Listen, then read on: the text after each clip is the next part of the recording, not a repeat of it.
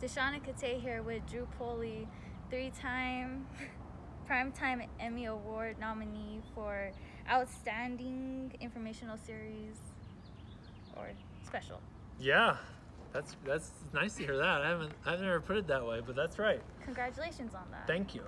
So how are you today? We haven't won yet. Oh, but we're close. We're close, yeah. Maybe next time. How are you today? I'm good. I'm in Santa Fe getting some sunshine and breathing some clean air. How do you like New Mexico so far? I have to say, all I've done is eat some really good food, try your amazing green chilies that everyone told me about, which are as good as everyone says. And then we had this great interview with one of your local residents. Awesome. So what do you like about New Mexico? Like, would you come back? I would love to come back. I wish I had more time to actually check out the town. I've just learned that it's the oldest capital. Is that right? Yes. So I want to ask, who inspires you?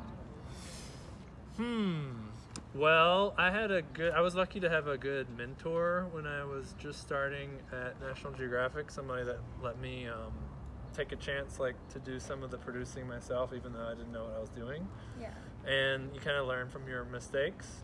His name is Jeff Luck. He's not a celebrity or anything, but he's just a nice guy that let me take the camera or write some questions or participate a little bit. A lot of people are kind of possessive in this industry of their own work. Yeah. But it's better to help share, with the people that are learning, to give them a chance. Awesome. And what motivates you to do all this?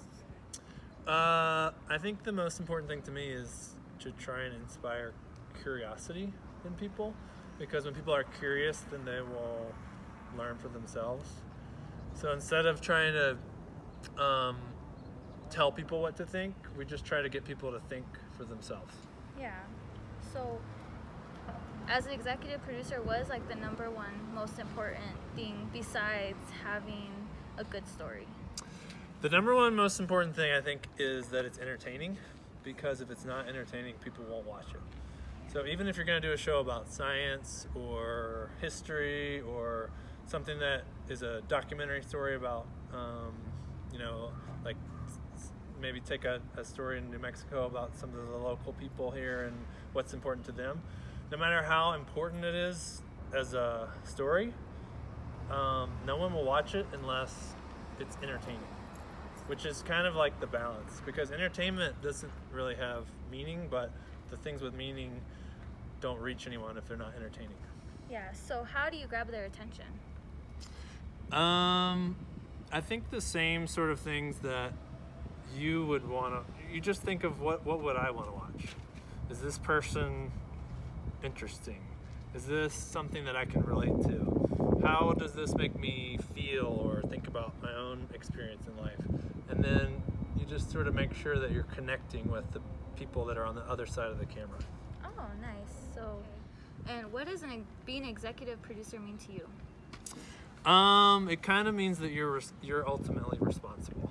So no matter who I want to blame or why I could say this wasn't as good as it could have been, or that the weather wasn't good, or the person we were filming didn't do a good performance, it actually is all back on you. You have to plan for what the weather might do. You have to plan for what that person that might not show up, or that person that might wear a shirt with a big logo on it and you didn't think about telling them to wear a different shirt. Yeah. It could be almost any problem, but it all comes back to whether you fixed it or not. What's one thing you love about the film industry? I love that it gives you a chance to share other people's stories. That's my favorite part. I was going to ask, to all the young, aspiring, the kids that want to be executive producers, what do you have to say to them?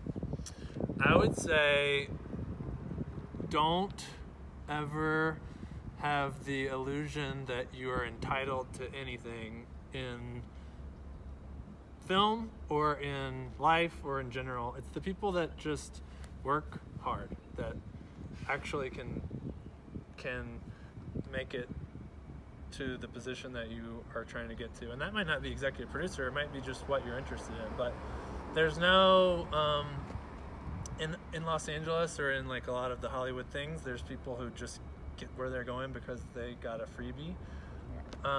But those people aren't really, they'll never be as good as the people that started at the bottom and just worked hard and never had a problem doing the hard work or the boring work or the basic work that it takes to start to really understand how the business works. And if you're really trying, you will make it to where you're trying to get to. Awesome. Sounds nice. Well, thank you. Thank you for having me. Thank you guys for hosting us.